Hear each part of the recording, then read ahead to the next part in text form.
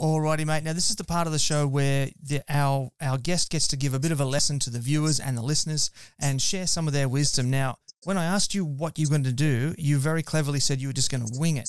So I'm just curious now as to see what you're going to drop on us. So, mate, it's all yours. Oh, geez. Thanks, Benno. Well, there's two reasons I call Wingy's Wicked Wingy's Wicked Q. One's because I wing it, and I've got no idea what I'm going in with half the time. Two, I got a bung wing. So yeah, I go in with Wingy's Wicked Q. It's an old nickname of mine that I've sort of adopted. But look, I think the biggest part of advice is those looking to get into barbecue as a business. I thought I'd touch on that a little bit because I had a crack at that, as we touched on a little earlier. Yeah, capital is a big thing. Test your market. Yeah, come in knowing what you're about to do and what you're about to get into, because I made that mistake, and I was trying to shuffle a full-time job with a weekend job and no money to do it, and no market to reach here in Canberra at the time. So it was quite difficult, and I folded. But yeah, I think just you really need to knuckle in and research things before you sort of get going as a business. Take it from someone that failed that. Yeah. Yeah, interesting. Yeah, right. So for those who aren't necessarily in the business world, capital is the money that you have up front, like seed money to get a business started. What are some of the things that you wish you had been able to do had you had that capital? Look, a food truck would have been a good start.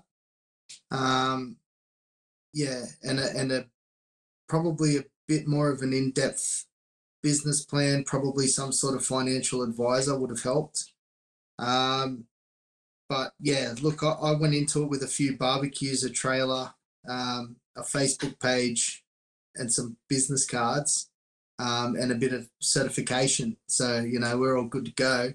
But yeah, testing the market. So someone that can market well is massive. You really need to get your name out there. You need to get it out quick.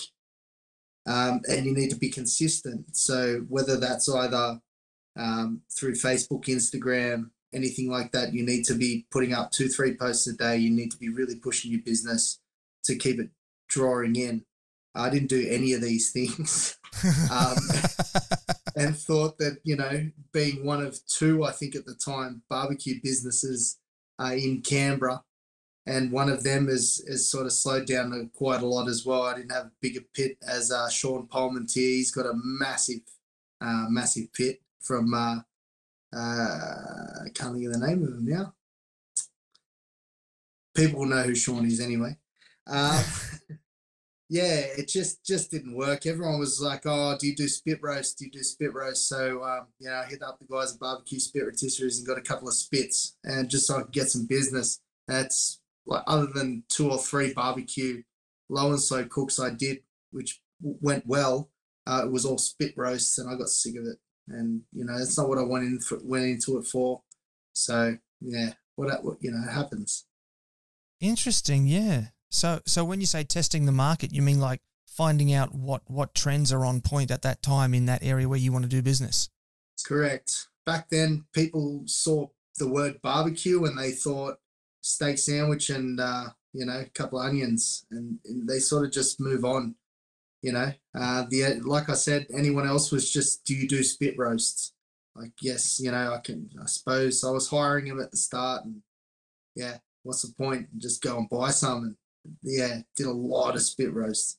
Very tired.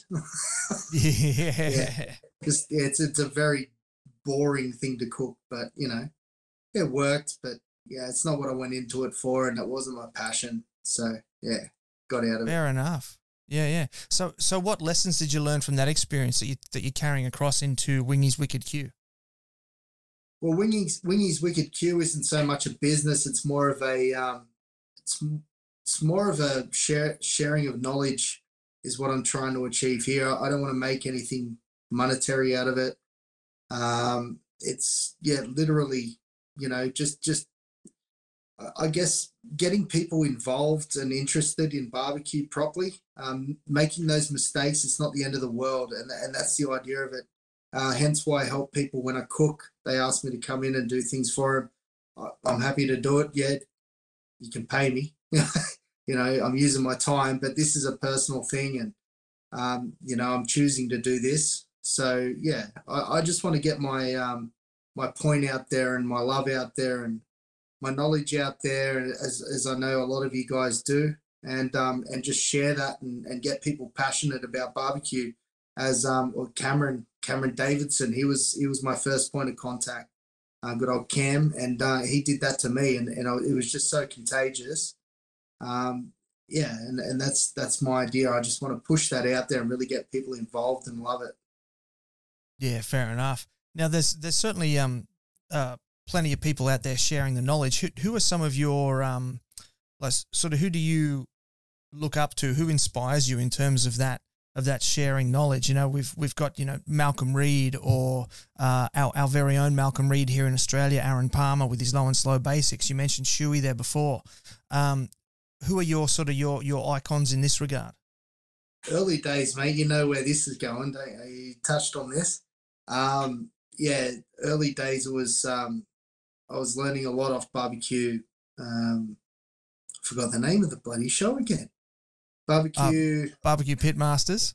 That's the one. Watching a lot of that, and yeah. So I got to go to the States and meet Tuffy Stone over there, which was really cool. And I won a competition, first class there and back, and 5-star hotels. And yes, that's right. $5,000 spending money, US dollars, and yeah, it was a good gig. And got to spend a good day with Tuffy one-on-one, and he showed me a lot of things. So he was a big mentor for a long time, and he's pretty secretive. He doesn't share a lot of things on like YouTube and things like that. You've got to go to his classes, or you've got to meet the dude personally. So that was a big deal. But these days, you'd be surprised who I get inspiration from. A big part of my inspo right now, I chat a lot with Grant Neal from the Smoking Joint. So he's a good, I have a lot of chats with Grant, and he sort of helps me out, and yeah, he's good. He's doing a lot of crazy things right now with the Skinny Mixer, and he's got a hell of a lot to share. So he's always open to take on, and hand out information. So if you're ever stuck, bombard his inbox. He'll love you for it. He'll love me for it too. Spam him. just send him photos of your haircut each day. Yeah, that's it. Hollywood, he'll love it. Yeah.